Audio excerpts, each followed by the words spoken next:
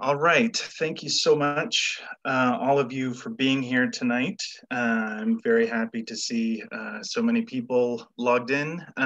This is the second event in the Spring 2021 Forest Speaker Series, as sponsored by the Humanities Center at Texas Tech. I am the director of the Humanities Center at Texas Tech, Michael Borshuk, and I'm also an associate professor in the Department of English. I'm just going to make a couple of quick announcements before I turn things over to tonight's host and moderator.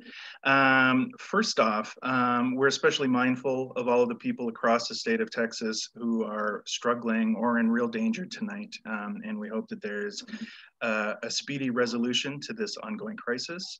Also, I would ask you to keep your microphones muted throughout John Feldman's presentation tonight, but there will be plenty of time at the end of his presentation to ask questions and participate in discussion with our moderator. A couple of quick announcements related to the Humanities Center. First off, I would urge you to go and register for all of our remaining events under the forest theme this semester. Coming up, we have 2 events each in March and April. So after tonight, our next event will be Self-Portrait with Dogwood, a conversation with Christopher Merrill, who I think is here tonight. He's been a ever-present guest at our series events, and look forward to his conversation on March 4th. All of our events are at 7:30 p.m. Central Time. They're all on Thursday evenings, and you can register at the Humanities Center website, humanitycenter.ttu.edu, under the events tab. You can also follow us on social media. All of our social media accounts are listed there, and I urge you to go subscribe if you're a social media user. You can also look us up on YouTube. The Humanities Center at Texas Tech has a YouTube channel, and we have been archiving all of the Forest events this year, and this one will be up there soon in the next couple of days after tonight. So there are many different ways to stay on top of all of the events that we sponsor at the Humanities Center at Texas Tech, and encourage you to look into those. Before I turn things over to tonight's host, I just wanted to read, as always, our land acknowledgement statement. The Humanities Center at Texas Tech opens its officially sponsored events with an acknowledgement of the indigenous people on whose lands we host our talks and gatherings. The center opens its events with this gesture as part of our commitment to respecting the shared humanity of different populations across diverse cultural traditions, and to remembering with clarity the complex and violent truths of our history. With that in mind, we acknowledge the sacred grounds on which we stand, the traditional homelands of the Apache tribe of Oklahoma, the Cheyenne and Arapaho tribes, the Comanche Nation, the Jicarilla Apache Nation, the Kiowa tribe of Oklahoma, and the Mescalero Apache tribe of the Mescalero Reservation. We pay respect to their elders past and present. Please take a moment to consider the many legacies of violence, displacement, trauma, migration, and settlement that bring us together here today. With those announcements out of the way, I'd like to turn things over to my colleague in the English department, Dr. Bruce Clark, who is a Horn Professor of Literature and Science and the lead programmer of the Forest theme all year long. And Bruce will be our host and moderator for tonight. Thank you. Thanks, Mike, and hello, everybody. Sure is good to see you there.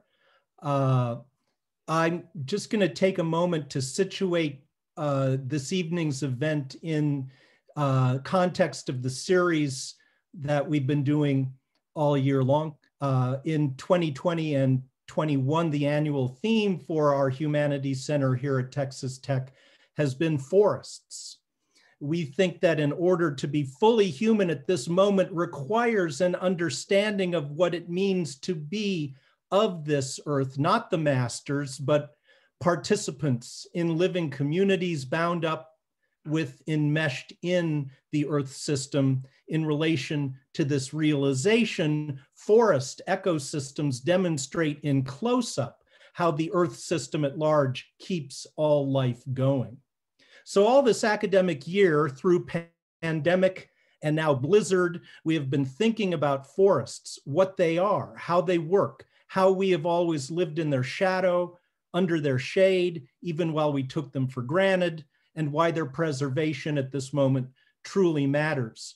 we have been thinking with forests in order to come to grips with the contemporary state of the biosphere at large, and how we humans, as beneficiaries and consumers of forests, might learn from the trees how to make positive differences in face of the ecological challenges we currently confront. So last fall, the Forest Series focused on the natural and social sciences of forests, with speakers discussing topics ranging from the origin, evolution, and ecology of forests to indigenous forest cuisines and forest restoration based on indigenous cultural practices.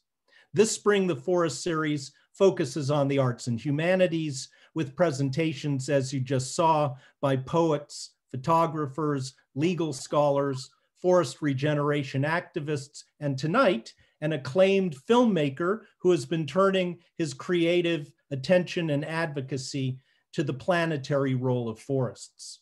So our guest tonight, our speaker, John Feldman, is a critically acclaimed filmmaker whose work ranges from independent dramatic features to nature documentaries.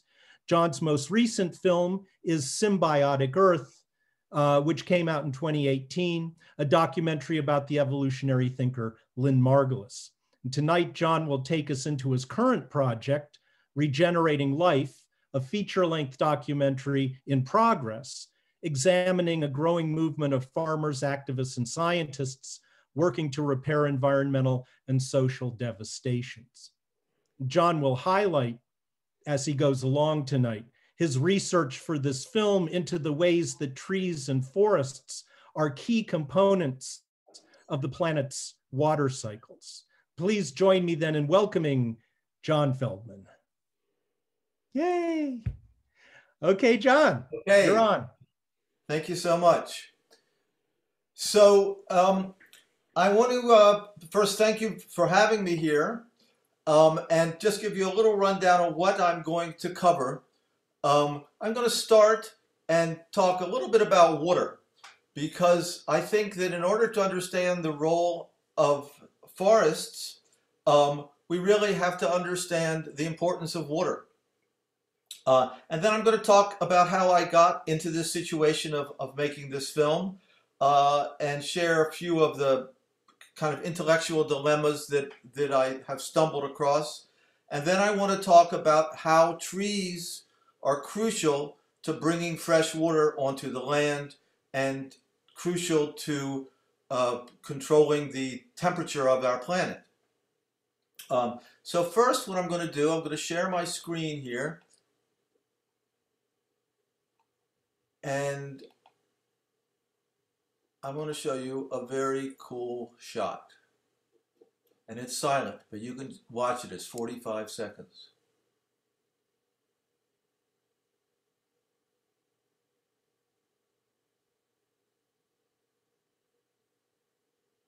Can you hear me when I'm talking now? So we all know what this is. This is water.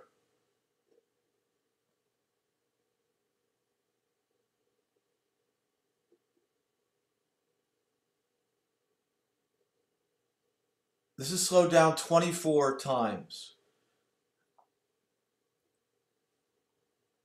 And this is actually what you're looking at.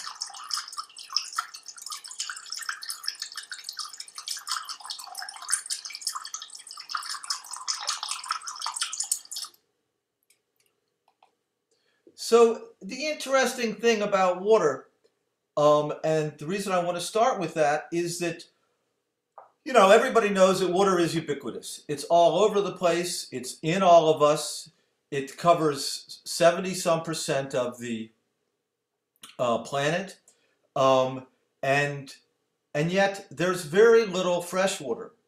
I think it's 97% of the Earth's water is in the ocean. And then of the remaining 3%, which is fresh water, 2% is in the glaciers, and only 1% is in fresh water. And that includes the atmosphere, the soil, the trees, the plants, our bodies, the streams, the lakes, and so forth. And when we think about how the Earth cools itself, and I want to backtrack for a moment to say that the film is essentially about climate change, and I'll get into that for a moment. But when we think about how the Earth cools itself, something that we don't often do, it all comes down to water. And most of that water is in the atmosphere. But there's a funny thing that happens. If you were to go online or go to a textbook or remember your, last class in atmospheric conditions, and ask, well, what's in the atmosphere? You'd find out that 78% of the atmosphere is nitrogen, 21% of the atmosphere is oxygen, and 1% is everything else. And of that 1%, 0.9% is a gas called argon, and the rest is lots of other gases. And everybody tends to remember that CO2 is 4/100ths of 1%. So tiny, tiny amount. And you think about that for a moment, and you say, that's interesting. And then you say, well, wait a minute. Where's water? We know that water's in the atmosphere all the time. Water's everywhere. And in fact, any paper and even these charts that you find online will tell you that water is anywhere from 1 or a little less than 1% to up to 5% of the atmosphere. So why doesn't anybody talk about that? And the answer to that question is the same answer to another question, which is, if you were to look into it, you would find that water is by far the most dominant greenhouse gas. The calculations vary, but it's somewhere around 70% of the greenhouse gases, maybe 80% of the greenhouse gases are water. But in all of these conversations about about climate change and the greenhouse gas effect, nobody mentions water. And the reason for both of these things is that water is just too complex. It's just too complex. And when they did the studies of what's in the atmosphere, they find out that water varies so much that in order to get a percentage, they do their calculations on dry air. Nobody is hiding this, but in order to get a good percentage, a number that they can hold, they do the calculations on dry air. And if you look at the papers, the famous papers, which are used now to really used as evidence, incorrectly used as evidence, that climate change is caused by CO2, you'll see that those scientists who made those mathematical models just couldn't include water because it was way too complicated. And they concentrated on their mandate, which was CO2. And then in some of the good papers, they do include water, but they include it as a secondary factor. They decided that they would call water a secondary factor, and there are good reasons for doing this, but none of those, in my opinion, are forgivable. So water is everywhere, and that's kind of an introduction to the dilemma that I find myself in that. So I made this film, Symbiotic Earth, which is about the great scientist Lynn Margulis. And I learned a lot from making that film, a hell of a lot from making that film. And Lynn taught me, among other things, that when we look into any scientific problem, we have to go back to the basics. You know, most science is like a built one level, so that scientists are working at the top of knowledge and trying to advance knowledge. But they don't go back very far. They build on their predecessors. And Lynn said, no, you've got to go all the way back and start over again. because only by doing that are you going to find a new path, a new type of discovery. I mean, one of the things she came up with was what's called the Gaia theory, which hopefully you guys know about. And the Gaia theory proposes that the temperature of Earth, and by extension the climate on Earth, is regulated by the system of life itself. That the system of life regulates its own climate. And that's, kind of an amazing proposition if you think about it. So I took that as my starting point for this film, and I said, okay, how does the system of life regulate the climate? And I began to study, and what's amazing about, this is a little aside, but what's amazing about about being a filmmaker, and the kind of the position I take as I move along, is that it's really a learning adventure for me. In fact, in Symbiotic Earth and also in my new film, that learning adventure is going to be kind of the narrative structure of the film, so that I am going to narrate it in the first person, and I kind of tell the story of how I began to unravel the mystery, as it were. So I decided to kind of look at what really controls the climate. And along the way, I met lots of incredible people, and it turned out that I wasn't the first person to, obviously, I wasn't the first person to have started to do this. And one of the people who I met, and I want to show you a little clip of him, was a man, Walter Yaney. And Walter Yaney is an Australian atmospheric scientist and a biologist and so forth. I went to a lecture of his, and he really turned me around. And he primarily turned me around by pointing out the power of water, and that just as we humans both regulate our temperature through water, the Earth also regulates its temperature with water. So I spent 2 weeks with him in the mountains of Vermont studying the climate, and we had some great stuff. So I just want to show you something here.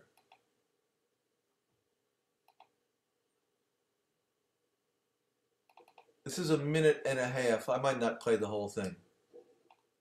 Climate change is upon us. It's actually impacting now. It's intensifying now. And of course, there's this disconnect between what we're hearing. Here is CO2 rising, here's a greenhouse effect, but what we're experiencing are actually on the ground, increased variation, increased extremes, particularly in these hydrological or water-related processes. Hurricanes, floods, storms, droughts, the whole aridification of vast regions, and with it aridification, wildfires. And so we've got to step back behind that to say, well, why these extremes? And what we've in a sense lost, critically lost, is the actual buffering and regulation that previously used to exist in the climate. Okay, so what buffered and regulated these extremes and gave it predictability? And so then we go back to, again, the basics of climatology, 101, and that simply says, yes, it is water that governs 95% of the heat dynamics of the blue planet, Earth. Water. And it's the dynamics. And see, when we talk about extremes, it's the dynamics of those extremes. It's not the averages. But it's the buffering capacity of the planet. I'm going to stop there because he goes on.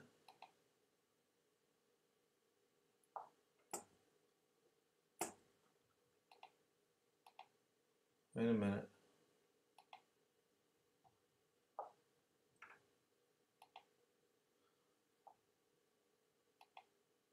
Okay, I'm back. So he goes on, and when I first heard Walter, and he began to, to ask a simple question, when we look at what's going on in what we call climate change, it's all about water. And not only is it all about water, it's all about these extremes. It's these extremes. And what you're experiencing in Texas right now is really an extreme. And so it really has nothing to do with the averages. It has to do with these extremes. And it's those extremes that are causing all the damage. And so the more I began to look into this, the more I realized that the solutions to the climate crisis were really all in line with the solutions to all of our crises, really. And kind of to cut to the chase, before we get into trees, is that the thesis of the film, which I'm working on now, which is called Regenerating Life, the thesis of the film is that the cause of all these crises is the destruction of life. The living system that sustains us, the living system that controls the climate. For centuries, really since the dawn of man, we have been destroying the climate. We have been destroying the environment, and this has accelerated after the industrial age. But I'm going to show you a little clip in a little while. It didn't start with the industrial age. We were destroying things way back when. This destruction is the problem. And the destruction, and this gets back to symbiotic Earth a little bit, the destruction that's happening now, and probably the destruction that happened in the past, was because we humans, and I guess I should say that we, the people who call ourselves civilized, we have this idea that success and wealth comes from extracting wealth from the land. And in this film, I'm also going to point out that we have this idea that success comes from extracting wealth from the land and the people. And whether it's colonialism or corporate colonialism, we have a model of success based on taking from the land. And one of the first things we did was destroy forests. Forests were burnt,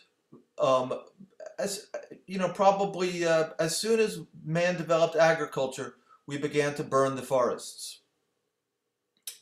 So I want to show you now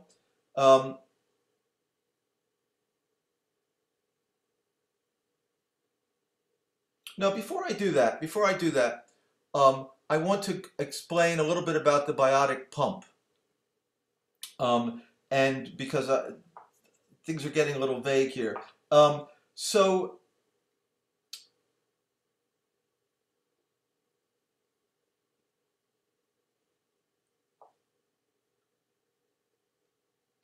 humans, we sweat, and when that water evaporates from our skin, it requires 590 calories per cubic centimeter, a gram. And that cools us. And we all know this. And trees do the same thing. Trees transpire, and they draw water up from their roots into their body and out their leaves. And they have these little stomata which open up, and water vapor is released there. And in order for that water vapor, in order for the water to have turned into water vapor, took the same amount, 590 calories. So trees are really the air conditioners on land. But it goes further, like an advertisement. It goes on. And as the tree transpires this water, the water goes up and condenses. And it condenses as clouds. And as it condenses as cloud, it releases that 590 calories per gram. And that goes out to outer space. Now, not all of it goes out. And the route from the tree transpiring to the rain coming down is just incredibly complex because the vapor turns to water. And remember, anytime you can see water in the air, it's liquid water. It's not water vapor. So rain and fog and everything like snow, that's liquid water. But anyway, so as the condensation happens, it creates a low pressure area below the cloud, right, above the tree line. And that sucks in moist air from the ocean. And that's called the biotic pump. And not only does it suck moist air in from the ocean, but when you ask the question, okay, but how does the moisture, how does the water get inland? How is it possible that we have these incredible rivers and forests, you know, thousands of miles from the ocean? Where did that water come? And, well, I'll get to that in a second. And that's because there's a shuttling, if you will, that the area next to the kind of the first forest, it also transpires and moves the water further along. And then further inland, it moves more water further along. So this idea is actually, it's somewhat controversial, but it seems, everywhere I look, it seems to be borne out by evidence. So just from those two examples, the transpiration of trees and the biotic pump, you can see how crucial trees are to the movement of water through our planet. So I want to now show you something, and I got to share my screen again. Now, before I do so, I mean, this is kind of cool because I'm able to show you my editing software as if you had come into the editing room, which I don't usually do, but it's kind of exciting. And so what I'm showing you is a rough cut of a chapter, I think it's about 6 minutes long, about the trees. And chances are when the film is done, you won't even recognize this. But nonetheless, it's there in essence. And of course, it doesn't have any music, which it will have. But I think it's worthwhile to see. Where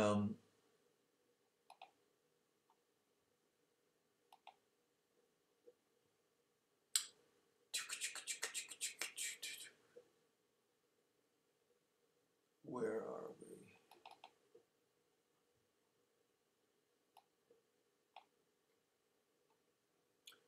It's actually 7 minutes long.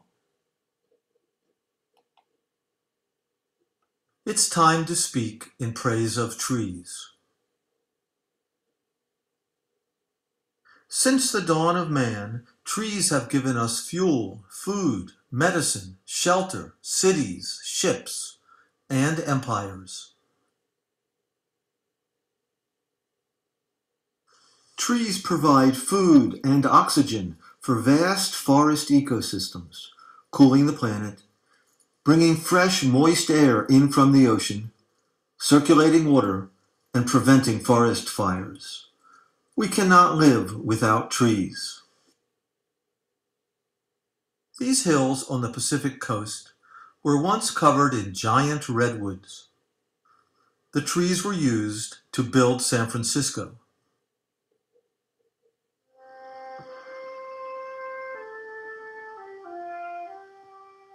Black spruce and Norway pine, Douglas fir and red cedar, scarlet oak and shagbark hickory, hemlock and aspen. There was lumber in the north. Heads up, lumber on the upper river. Heads up. Lumber enough to cover all Europe.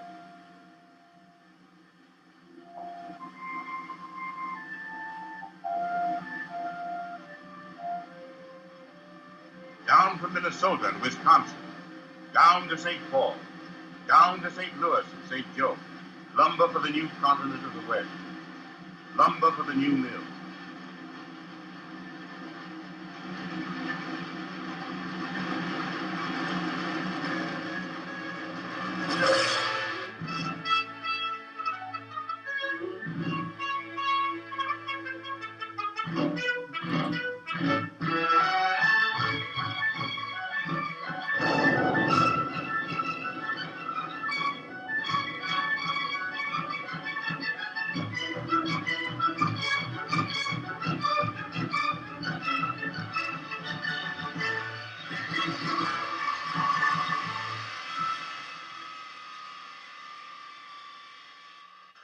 This boreal forest, filmed by Greenpeace many years ago, was an essential part of the global climate control system. We had forests over most of the land's surface, releasing water, forming these hydrological cycles and cooling.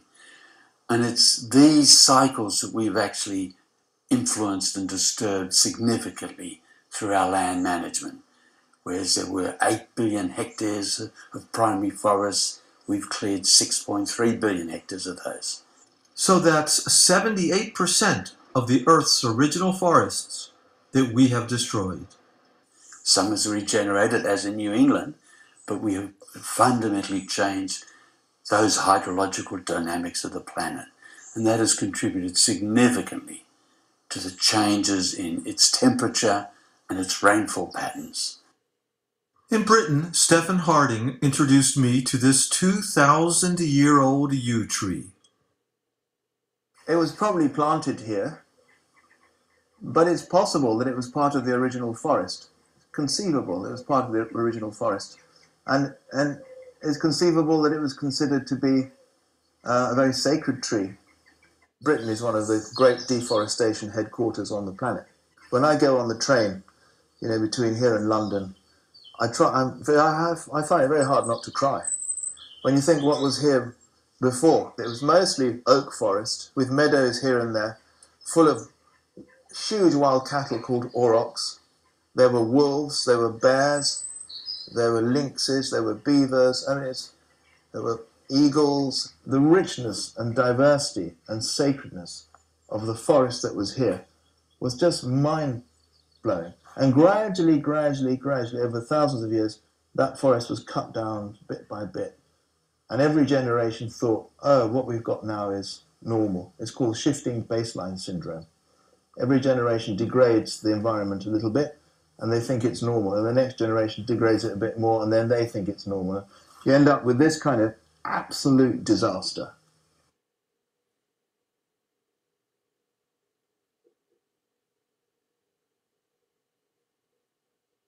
And of course, we've exported this way of dealing with nature to the rest of the world, not just the British, but all the Northern Europeans who colonized different parts of the world have exported that sort of nature-hating mentality to the rest of the planet. When I asked about the forests of Andhra Pradesh, one of the driest states in India, Vijay Kumar told a similar story. More than 600 years ago, it was a very good forest. Was that most of this area that we drove through to get here? Yeah. Was that mostly forest? Yes, this was a very green area, plenty of water. Historically, they write about a lot of elephants and a lot of wildlife in this area. So it is the gradual deforestation, the clearing of forests for crops, and commercial deforestation. Was most of India forest at one time? Whole world. The whole world. In Rome, I filmed this beautiful cedar tree, one of the legendary cedars of Lebanon. These trees were coveted for building ships. Rumor has it that Noah built his ark from cedars of Lebanon. One of the last remaining groves of these cedars, called the Cedars of God, stands in Lebanon at this red dot. This entire area, including the Sahara Desert, was once green with forests, woodlands, and savannas. Syria, Iraq, Egypt, Libya, Algeria, Niger. Here are some speculative illustrations of what Libya once looked like. The Sahara is a hard case because, yes, you Why are so? right. It was this exquisite savanna woodland up to about 7,000 years ago. We massively overgrazed it, massively aridified it, massively burnt it, so it flipped back to mineral desert. Life was extinguished. No water, no life. We need to take utmost care of the forest that remains because it is of crucial importance for our modern civilization. It does a very important work which we have at the moment don't quite appreciate. The vast forests of Europe, the Mideast, Africa, Asia, Australia, and now the Americas were appreciated, honored, worshipped, and destroyed. I appreciate and honor this tree as I watch it burning to warm my home this morning. But still I burn it.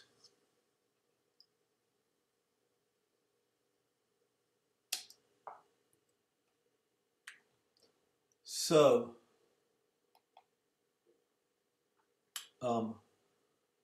wait a minute. I have to stop the share. Okay, I'm back. So we can talk about that later. One of the issues that I'm scratching my head over is whether to, as you can see, that whole sequence has this ironic tone to it, of course. And so in the end, I asked, I point out that, I'm burning this tree. And I'm kind of wondering whether I should go there because it's a very complicated conversation and might take me way off track in the film. But when you begin to understand how important trees are for the climate of our planet, and the importance is that they are really the circulation system of the water. We think that the circulation system are the rivers and streams that go down to the ocean, and then the clouds come across and they drop rain, and then it goes back down to the streams and the lakes and goes back to the ocean. That's called the large water cycle. But the other water cycle, the one that is really much more important to us and to the environment, is a small water cycle, which is the water going from the roots up the trees, out the leaves, to the clouds, and then down as rain. And in places like the Amazon, the same water can be cycled again and again. I've never been there or seen that, but apparently you can set your watch by the water coming down. And this water cools because it's taking that heat up, and of course it feeds the soil. And it feeds the soil so all this other life can grow. And so you simply have to ask yourself, so if you take away all the trees, is it any wonder that the planet is overheating? And I hope that becomes clear from this film. And I now want to turn my attention to kind of some of the dilemmas that I'm facing here, because of course the standard narrative is that the increase in CO2 in the greenhouse gas layer has caused the global warming. That's become a dogma in our culture.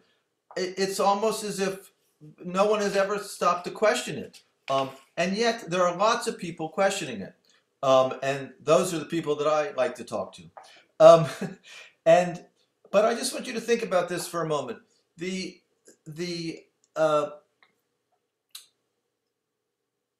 How the life regulates the temperature on the planet is very complex. There's a couple warming processes, and remember, the sun is what heats us up, but we do have an insulating layer to keep from freezing, and one of those is the greenhouse effect, and that's crucial. But there are other ways that the planet warms itself, and then there are cooling processes, and all of these involve water. So it's really it's mind-bogglingly complex. But what's happened is we focused on one of those, the greenhouse effect, and we say, aha, the greenhouse effect warms the planet. And then we've looked at the greenhouse gases, and we've narrowed it down to one of those greenhouse gases, which is CO2. And we're saying, aha, the greenhouse gases are increasing. The CO2 is increasing, and that's because we burn too much fossil fuel. And so we've narrowed it down further to the burning of fossil fuels, because a lot of that CO2 that goes into the atmosphere doesn't come from the burning of fossil fuels or carbon emissions. In fact, there's more CO2 put into the atmosphere every year by fires, particularly fires when they burn fields. Fires when they burn fields, forest fires, and so forth. More CO2 goes into the atmosphere from that than from carbon emissions. But we've decided that, well, if it's fossil fuels, the solution is to move to renewable energy, to cut emissions and move to renewable energy.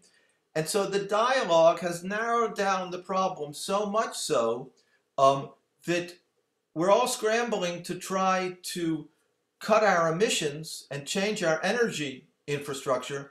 And by the way, it's not a coincidence, I don't think, that the proposed solution to the climate crisis is actually the solution to the energy crisis that was developed by Carter years ago, right? But that's in one of the chapters of my film. It's not surprising that in all of our efforts, we haven't changed the global warming one iota. And there have been many reasons for that failure, but we haven't looked elsewhere. And so as I began to look elsewhere, I found that not only is the forest a big issue, but the other issue is agriculture, and in particular the soil.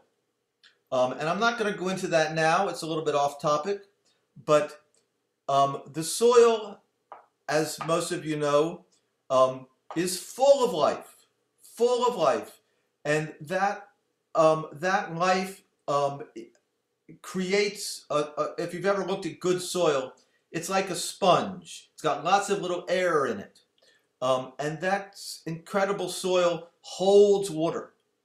And that holds the water. And that's the buffer that Walter is talking about. It holds that water so that when the rain comes down, the water is there available to the trees. But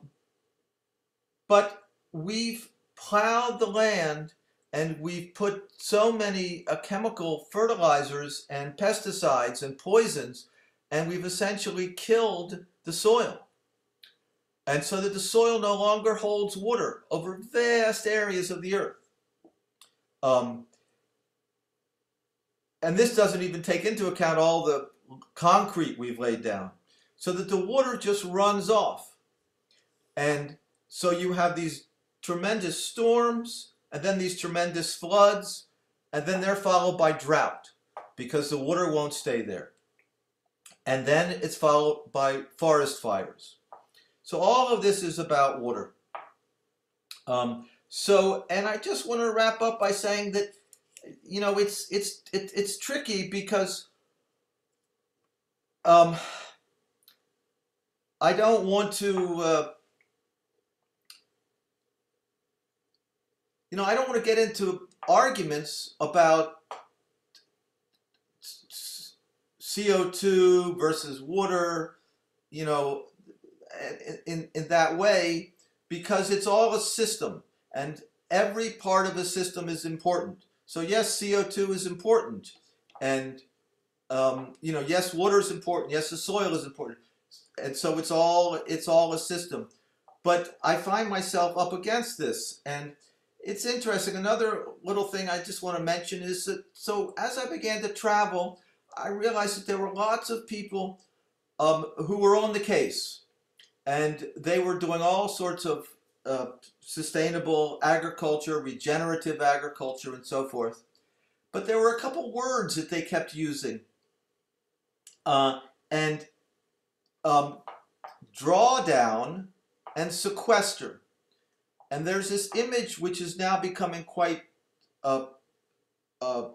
accepted and used. The trees draw down carbon from the atmosphere and sequester it in the soil. And that this is what we have to use to solve climate change. And of course I'm saying, yes, that's it. You know, we got to have more trees. We got to have more plants. But then people began to take these words literally and to think that, well, what a tree does is it somehow sucks CO2 out of the atmosphere and hides it away in the soil someplace. And these words, drawdown and sequester, as they're taken further and further out of context, they really distort the whole issue. And in fact, you can imagine, and I'm sure you've all read about this, people might think, oh, I know what we have to do. We have to draw carbon dioxide out of the atmosphere and stick it away someplace. So there are these companies that are creating these great big machines to draw it down and draw down the, to suck down the carbon dioxide and put it in the ground. And this is ludicrous. And it's ludicrous because somehow they've gotten into their heads that that's what trees do. But of course we all know that this is not what trees do. Trees create sugars, food for all of life. And they don't sequester that food in the ground. The life eats it and builds itself and builds the tree and builds us and builds all these things. And it holds that carbon, that biomass, in the ground. And the more of that we have, the more we we can get the water flowing again. And when we get the water flowing again, we can start to cool down the planet more. So, but the problem is that these people who are using the term drawdown and sequester, they're my colleagues. They're the people who are really, you know, fighting the good fight, as it were. They're the ones who are, you know, promoting regenerative agriculture and talking about planting more trees and so forth and so on. So it's a kind of an interesting dilemma, and the solution that I've kind of come up with is, first of all, not to talk too much, but is that if I can explain to, you know, the audience, basically, how water cools the planet and how the system of life works, and if I can explain it well enough, by the time we get to the question of CO2, which at the moment is like 2/3 into the film, it'll be obvious that this CO2 narrative is so limiting. And I won't have to make the arguments because I will have created my narrative. What else did I want to say? So, and the only other thing I wanted to say, which I have here on my little list, is that the beauty of this type of work that I'm doing is that I'm continually learning these things and talking to people and exchanging ideas with lots of people. And I'm often asked the question, so, okay, John, you and your big ideas, what would you do? What should people be doing right now? Because there's a lot of worry about the climate, and people are, calling it an existential threat. I'm not exactly sure what they're really afraid of, but there's certainly fears. And so I've decided that there's really two things. One is we have to stop cutting down the forests. We have to stop cutting down the forests. Every day, forests are cut down, and it's not just Brazil. It's the Siberian, Eurasian forests, the forests in North America, northern Canada, the forests in northern Australia, and the Congo, the forests around the Congo. These areas are losing trees. I'm sure the number, I don't know the number, but I'm sure the number is outstanding, how many trees are lost every day. And there's this notion, and it's a terrible thing that I just actually learned about. By the way, that Russian woman in the tree film, the tree section, that's the woman who really developed the biotic pump theory. Amazing stuff. And she was pointed out a couple things to me. She pointed out, first of all, that it's only the old growth forests, these old forests that have like 100 years or so, or more, probably 200 years, at least, that have the biotic pump potential, that really suck in the air. And I imagine that's because they're really such a rich ecosystem with such rich roots and such an incredible array of fungi that somehow they pump in more water. But one of the things that happened, and this is going to be my last thing, was that the IPCC decided that forests were a sustainable commodity, so that a company could cut down trees and replant them. And if you planted a tree, you could plant trees like a crop, and they would grow to be 60 years old, and then you cut them down again, and you plant some more. And that was considered acceptable. And that's what's happening, I know, to the forests in British Columbia, the old growth forests there. They're cutting them down, according to this understanding, and they're using them for wood pellets. And it's just disastrous because a forest is not a bunch of trees, and it's certainly not a monoculture of trees. It's this incredible rich ecosystem. So that would be the first thing I would say is we have to stop cutting forests. It's like now, right? And the second is we really have to transition our agriculture away from killing the soil, away from the pesticides and the herbicides and all the things that kill the soil, and transition towards some form of regenerative agriculture. And one of the big questions I constantly asked when I traveled was, can you feed the world with small farms? And the answer is we already are feeding the world with small farms. The commodities that are grown, as you in Texas well know, the commodities are mostly not food. And they're certainly not food for humans.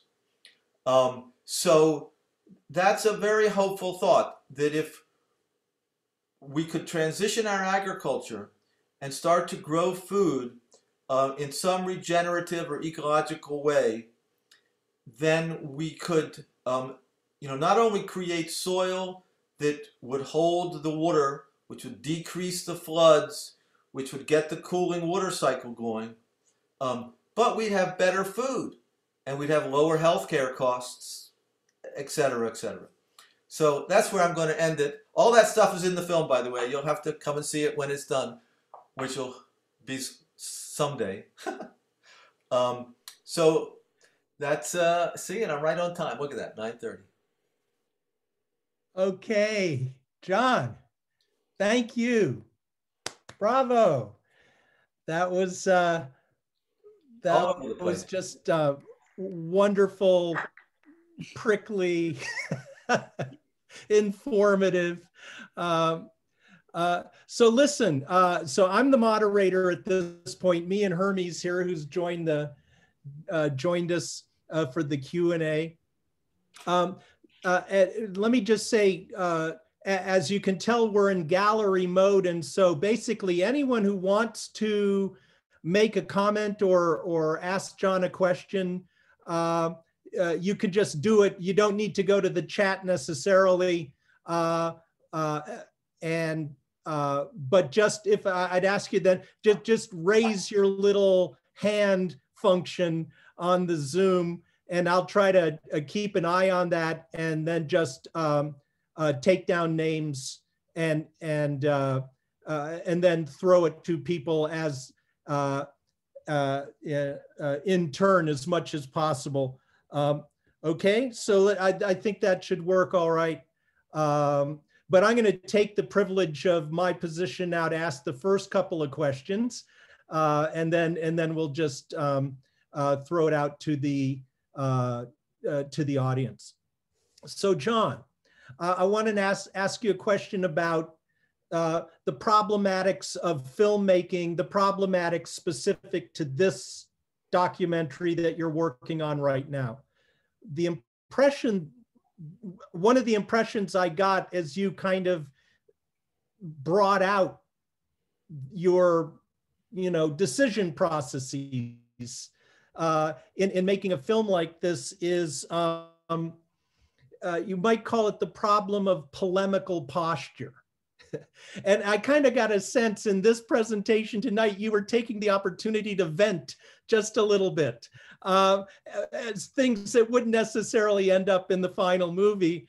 But nevertheless, the issues are so dire, if you just, I mean, they're just dire. And misunderstandings need to be corrected. And you've got very strong ideas about that. How do you negotiate that? But then you just don't want your movie to be a rant from beginning to end. So how do you negotiate that? Is there any formula, or just make it up as you go along? Well, I wouldn't say there's a formula.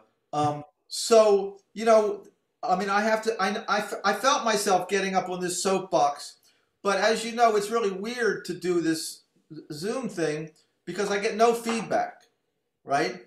And so I just kind of work myself up, but it's true. It's very frustrating because when you start to look into it and you start to realize that the whole climate change narrative is essentially wrong. And it's like, whoa, who am I to be saying that the whole climate change narrative is wrong? I mean, right? And every day you read something and they're saying that, well, it's solid science that, carbon emissions cause global warming. That's solid science. Well, the truth is there is no solid science about carbon dioxide causing global warming. It's simply some really good mathematical models. But that's taken as dogma. And we have a terrible thing happening in our culture now, and it's scientism. And I don't even know if I'm going to go into that in the film. But this idea that science creates truths, and that do you believe those truths without question? And that's not at all and no science would say that's what science is, right?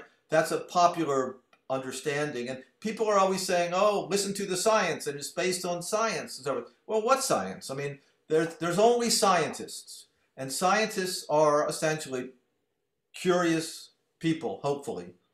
And science is not about finding answers; it's about finding better questions. And so, that's very frustrating to me. And as I said before, the only way I can think of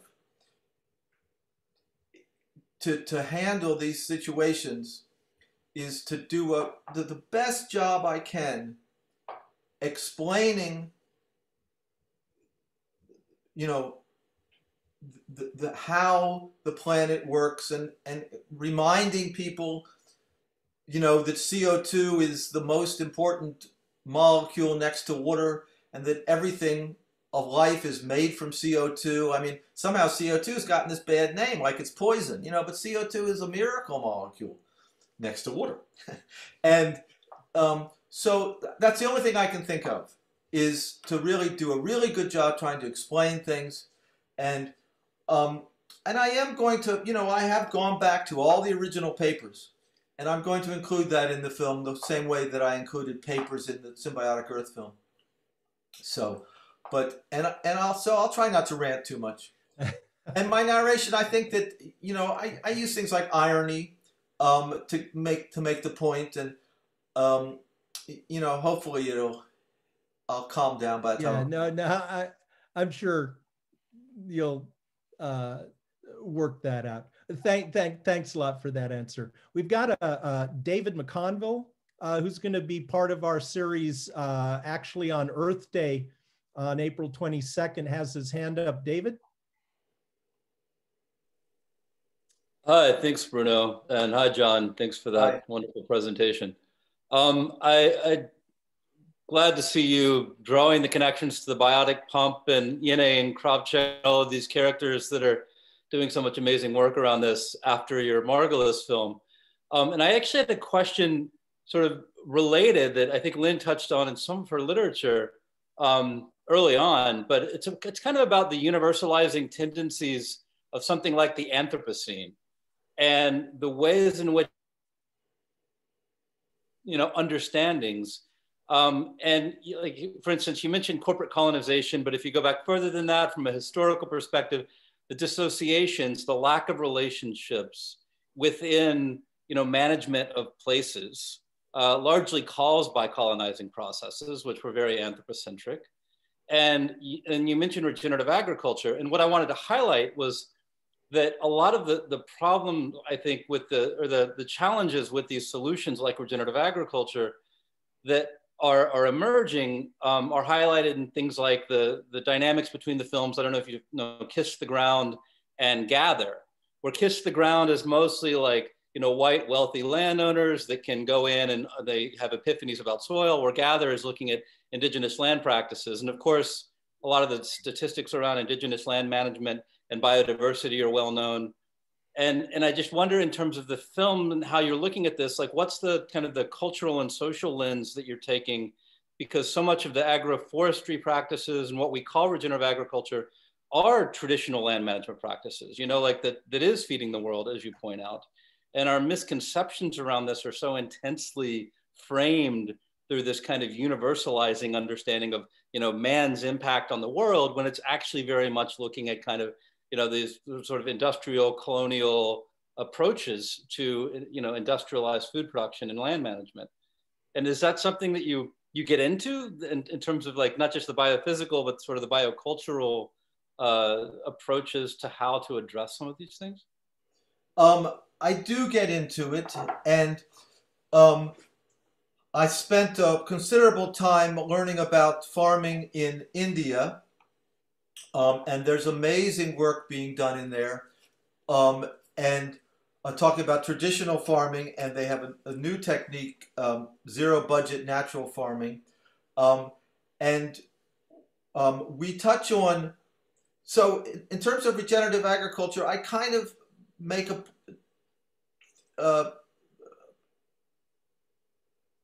make the point that of all the places I visited, whether it was India or you know, the regenerative agriculture up here where I live near the Hudson Valley, in the Hudson Valley, or whether it was community gardens in the Bronx, and whether it was out in California. I put them under a big envelope and just saying they all have certain things in common. And the common things are, one, they look to nature for their solutions. They use cover crops. You know, I go through the solutions. And we do talk about the fact that,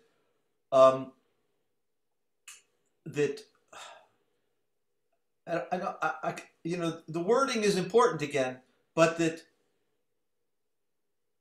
there have been plenty cultures who have figured all this stuff out and have lived sustainably on the planet. Every one of these, you know, longer than we have, every one of these forests have people living in them who have lived there for a long time and done just fine.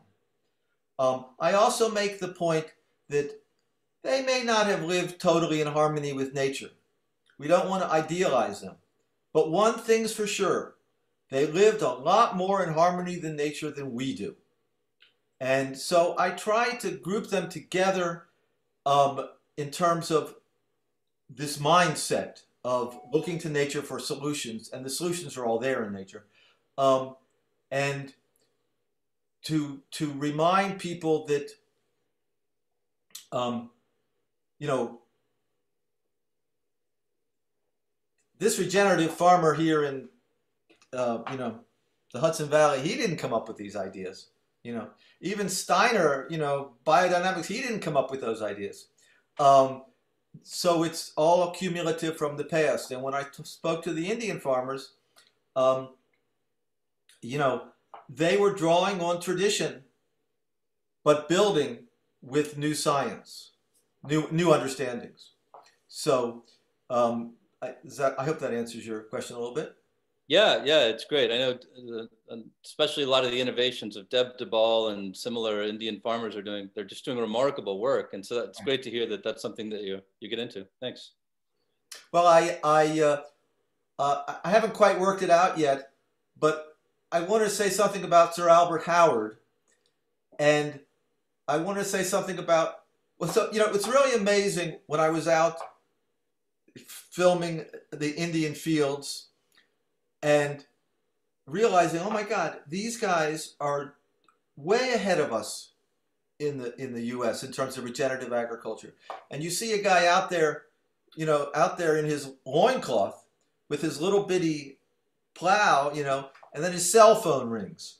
And it's just this wonderful image.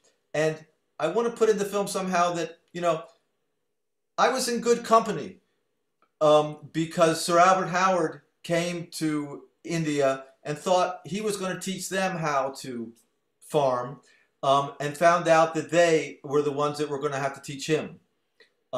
So, you know, that's a part of the film. Thanks. Okay.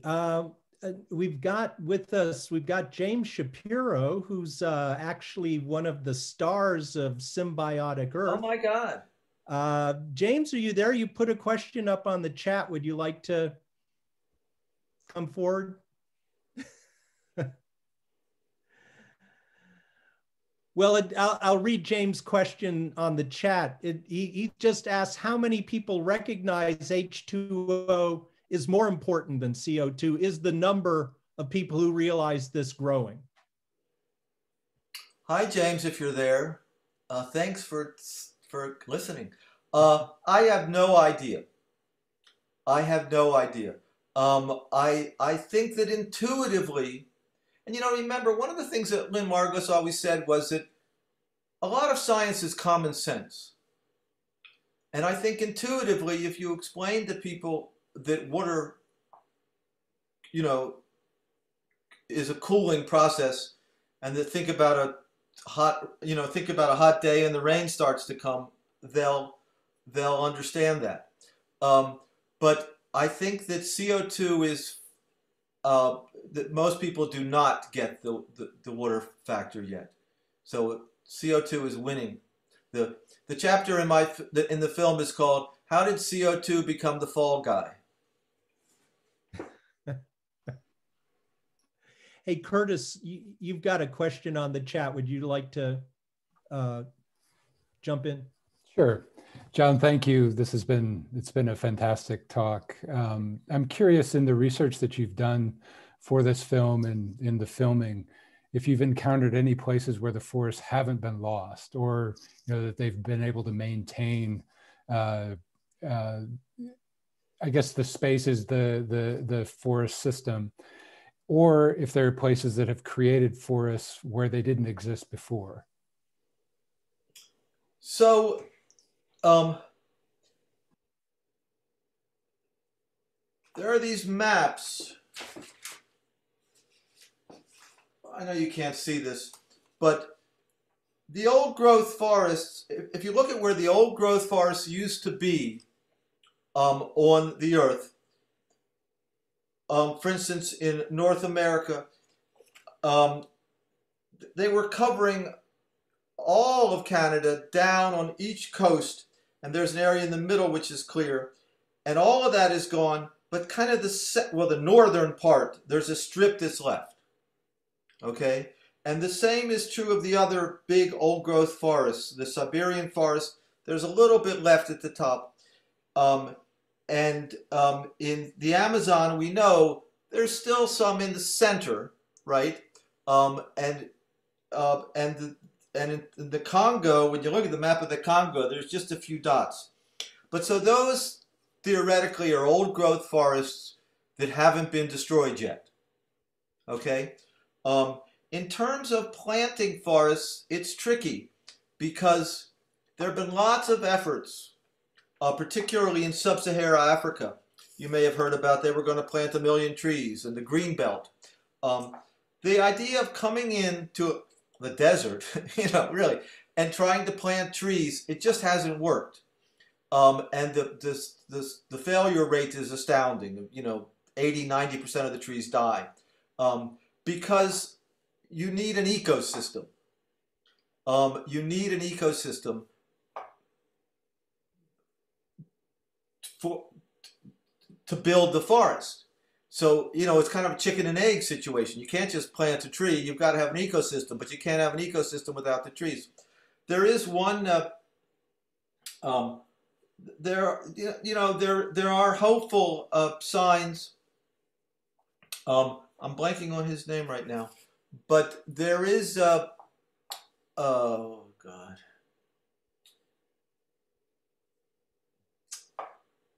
I can't remember his name, but a man who was working in Niger, and he planted a lot of trees and they didn't succeed. And then he realized that the roots of the trees, the old trees, were still there. And there were stumps that were growing out of those, and with little sprouts growing out of them. And if you carefully prune those trees and just let the center or the strongest of those sprouts grow, those trees will rejuvenate themselves. And he's had quite a lot of success doing that. I wish I had my notes so I could find his name, but I don't right now. So, but the effort to grow forests is still very important, and the best effort might be to kind of push the areas back. So if only the center is left, to start reforesting from the part that's there toward the area that was deforested. So you're kind of growing the forest back out again so that you kind of have an ecosystem to work with.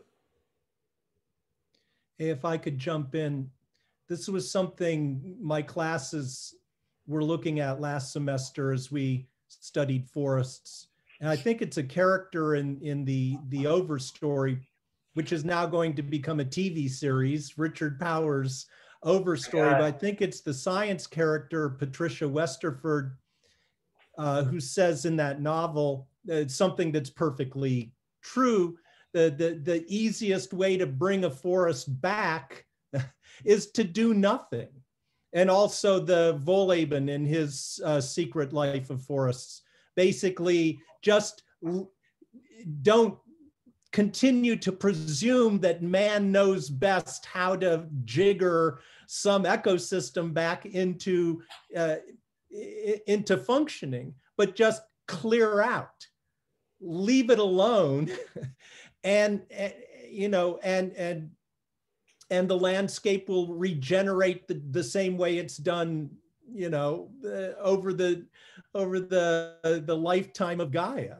But it's, you know, but the political hassle or just but that's how do you get us humans to like lay off, to leave places that we now consider, well, you know, we own the place. Bruno, I was going to mention to John as well that I spend a lot of time in the Basque Country in northern Spain, and there are these old growth beech forests along the mountains, but a lot of those have been cut back over time for tree farming, which is in those they've planted the California pine and have harvested that over time. But because of some blight that has come through, that pine is slowly, you know, dying back, and the beech is coming back, right? So I think that, I mean, there's the economic side, you know, I think that Bruno is talking about that, you know, that's keeping people from allowing the forest to come back. But then there's also the natural side, which, well, you don't really have a choice. Those California pine they're not going to continue to grow with this particular disease, but that beech tree is, and that's coming back. And so you're starting to see the expansion of that old growth. Huh. That's interesting. This man's name, who I couldn't remember, his name is Tony Rinaudo, Rinaudo. A very interesting story. And about how he's done that. I mean, nature is incredibly resilient. And ecosystems, you know, contrary to what you hear about ecosystems being fragile, ecosystems are by and large incredibly resilient and robust. I mean, if the ecosystems on the earth were fragile, we would have destroyed them a long time ago. They're incredibly robust. And so there's a lot of hope in that, that life can come back. And you know, it's not so much that we have to leave it alone, because as it is that we have to watch what it does and support it in whatever it decides to do, because it knows better than we do. She, if you'll allow me to go so far.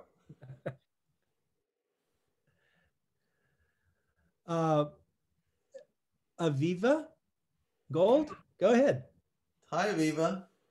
Hi, John. So I'm a former neighbor of John's.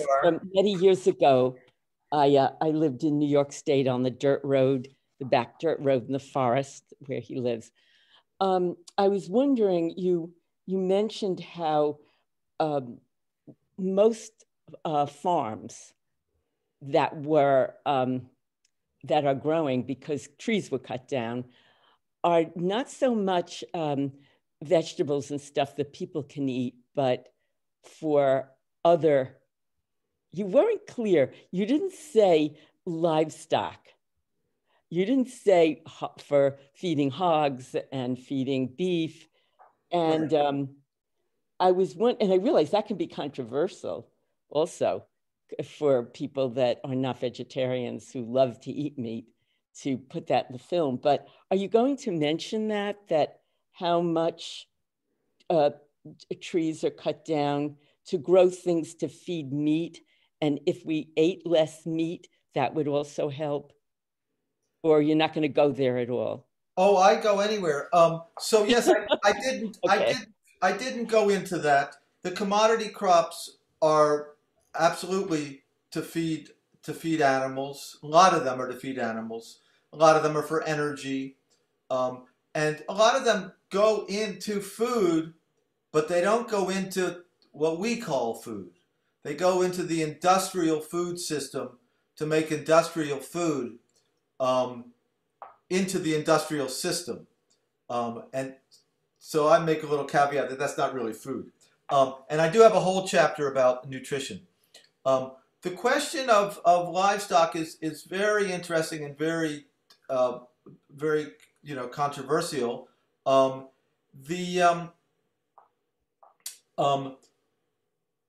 The Amazon right now is being cut down mostly for cattle farmers, so we understand. So that's a terrible crime.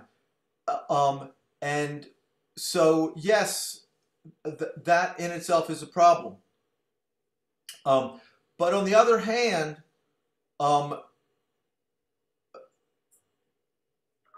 free-range cattle and cattle rotation in open grazelands and is very important for the soil and very important for climate change. And in fact, one of the principles of regenerative agriculture is that you incorporate animals. So that's a plus on the animal side. On the other side, of course, are the factory farms that we have in this country, the CAFOs, which raise animals in these prisons and feed them corn, which they shouldn't eat anyway. And then they have this incredible outgassing of methane. And that's a terrible problem. And it's a complicated conversation because, of course, methane in and of itself is not a problem. And the belches of cows are full of methane, but there are plenty of bacteria that just eat that right up. And so that's not the problem. But when you have these factory farms, which have these cesspools, which is just, the methane is, the bacteria probably just, it's too much for them, and they just go away. So I don't, I think these are all things we look at, and I don't know how much I'm going to go into that. But I do hope that at least if people start thinking about this, they can have an engaged conversation about it. Nice to see you, Viva. Nice to see you. Thank you. Yeah, Thanks, same here. Viva. If I could jump back in, I was really intrigued by your remark about scientism. I mean, out here in West Texas, we think the problem is science deniers. Not the people that are. You New Yorkers might think that the problem is people invest too much faith in science as possessing the truth. But that's just, it goes to show the sort of pathologically polarized nature of our discourse. I mean, and it's not like the scientists, and I know James, I think James Shapiro would back me up on this, because Lynn, this was one of her constant arguments that the certain kind of science cultivated its sort of hallowed status as they know the truth, and science will set you free because they've got the truth, and so it's either all or nothing, right? But I don't know, right at the moment, I don't see scientism as the major problem. What do you think? Well, no, scientism itself is not the major problem. But so I discovered a book, Evidence-Based Climate Science, and it's a textbook, and it's got incredible articles. It's got and it's a collection of papers, basically, scientific papers. It's got some of the best articles that are talking about CO2 and the role of CO2 and so forth. But as I read it, or as I looked into it on the web, I realized, oh my God, these people would be called deniers, right? These are the people who we're not supposed to listen to because they're climate deniers. Well, they're not really climate deniers at all. They're just doing the same thing I'm doing, which is to say that CO2, they deny that CO2 is the sole cause of climate crisis. And so we have this dogma set up by, people we all respect, or at least I respect them, and some of the greatest advocates of activists rather, are, pushing this point that it's all about CO2. And if you don't believe that, you're a denier. Well, that's just terrible. And it's kind of the same thing that happened in evolution. That, if you didn't believe in, kind of the neo-Darwinist position, right, then you were somehow a denier of evolution, which is absurd, looking back on it. But so the same thing is happening now. So that's what I really am up against. The popular scientism, I think that's mostly in the media, trying to simplify things. Right. That sounds right. Certainly, the scientific, all the papers I have read in the scientific community, you don't find many scientific papers that really get it wrong. The papers that do the modeling, the important papers of Manabe and Weatherall that talk about CO2, they go right into the fact that they're not going to include water, and they explain why, and they have caveats that basically say this is a model, and the models we have to simplify the variables, and there's a line in there, I could pull it up, where it says, don't take the quantitative results very seriously. But of course, everybody takes them seriously because they don't read the papers, actually. But so it's a complicated situation, and it's true that to reduce it down to scientism is perhaps a pretty broad brush, but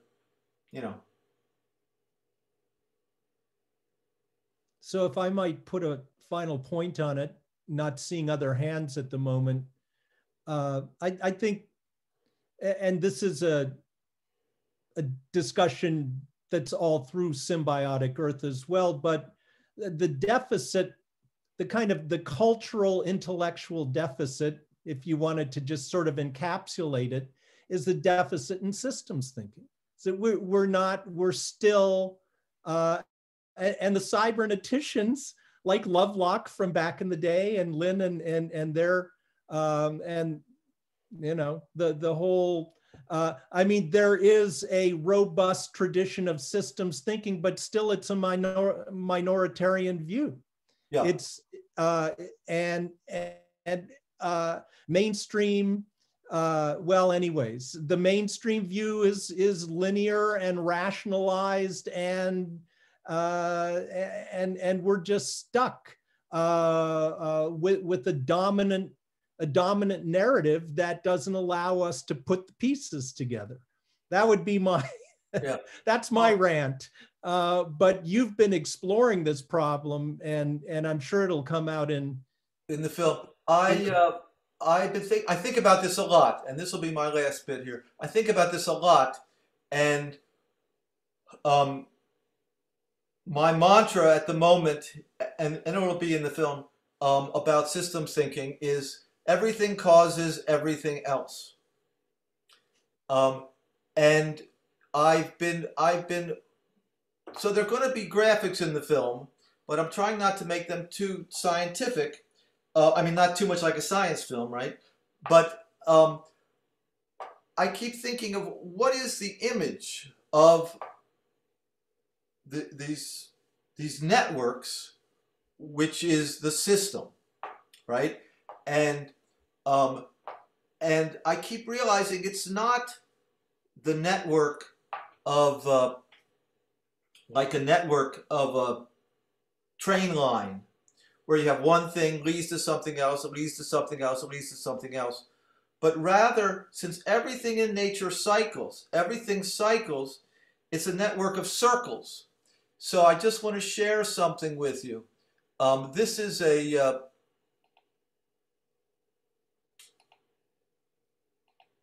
can